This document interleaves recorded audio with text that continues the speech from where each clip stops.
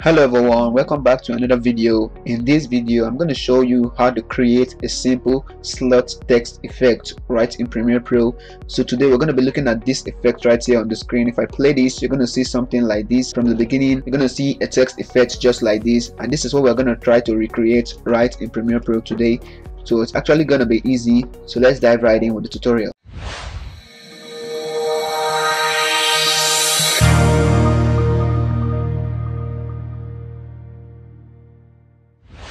So in order to create the slot text effect right in Premiere Pro, first of all you want to simply click on this page button right here with a folded corner. It's called the new item button. Simply click on that button and select the color matte. Now you want to set the width and the height to 1920 by 1080 respectively. Click on OK, and it's going to show you this color picker tool right here, which you can select any color. For the purpose of this video I'm going to choose only white. So I'm going to click on OK. Click on OK for this also. Now I'm going to drag the color matte and place it under here, and it's going to create something like this as you can see here on the screen. Now I'm going to minimize the audio tracks so we only have the video tracks, because we're going to work totally with the video tracks. So now with this I can simply click on the text tool right here, click on it, and I'm going to type in a text right here on the screen. So I'm going to type in E and 2 G's. You don't know what that is, that's an egg. So I'm going to type in egg, and next thing is that you can't actually see it right now because it is white in color. The fill part of this is actually white. So I'm going to highlight everything this way. As you can see, it has been highlighted. And right here under effect controls is that I'm going to open the text layer for the egg. I'm going to go down, and right here where it says fill under appearance, I'm going to simply click on that and set it to a black color so you can actually see it on a white background. So now with this you want to simply move down, and you can actually increase the size using the scale properties of this. You can increase the size anyhow you want. You can position it at the middle of the screen, but for this I suggest you position it right here in the middle of the screen. If you don't like the way the letters are, you can simply go back there, change any one you like, shift it, and even make it bold letters or even small letters. Any one of these you can do that step by step if you like. So now with this I don't like using the normal 20th century font or the normal default font for Premiere Pro, so I'm going to go down and choose one of my favorite fonts in the book. So I installed a lot of fonts. If you want to know how to install fonts on Premiere Pro, simply tell me a yes down in the comment below, and I'll make a video relating to that issue. So now I'm going to choose a font right here in Premiere Pro. I installed a lot of fonts, so I'm going to choose one of the best ones in the book, and if you want this font you can see it or find the link to it in the description below. So now here we are, and we have actually did all this. We have colored everything, and here we are with this effect. So now the next thing you want to simply do is that you want to duplicate this text layer according to the numbers or the letters of word you have. For this we have E,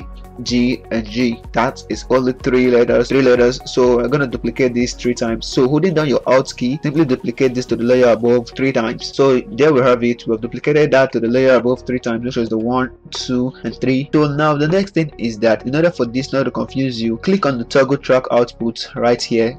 Click on everything and close everything. Now for the first one right here, for the first one at the bottom or anyone at the top, you want to simply go for the bottom one and open it. You're going to see this whole letters right here, and the next thing you want to simply do is that taking the text tool, you want to simply highlight the 2G, and what you want to simply do is that right here under appearance you want to simply deselect fill. It's going to leave you with only the E, which is actually grayed. Now you want to still close that track again. Click on the toggle track output to close it and open the one in the middle, select that clip, and now here what you want to simply do is that you want to close the E. So we're going to go to fill, deselect E, and now you want to still do that for the G. So deselect fill for the G, which is for the second track or the second layer of the text. So now we're going to close this by clicking on the toggle track output button and open up the last one, which is the egg, the last one.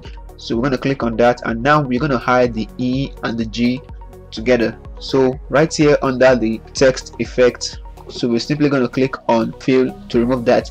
So now with this you have each letter on each layer. So with this you can simply see that each letter has a new layers by itself. So that is what you actually want. If you toggle all these on and off, you're going to see that each letter are in a separate layer. And now with this you can actually go further by clicking on the first one, heading to your effect controls, and here you want to look for the offset effect. The offset effect, that's what you want to look for. You can look for that, find that under distort, drag this and place it on the first text layer. Drop that there, and now you want to simply move to the middle of the frame or middle of your text letters somewhere in the middle right here. Now what you want to simply do is that you want to set a keyframe for the shift center tool. Click on that, and now you want to simply go back to the beginning of the frame, and next is that you want to offset the Y value, which is 540. In my case, might be different for you, it might be 960 or anyhow. So for this is 540, so I'm going to simply deselect this and I'm going to change this to something around minus 5000. It's different for each case, so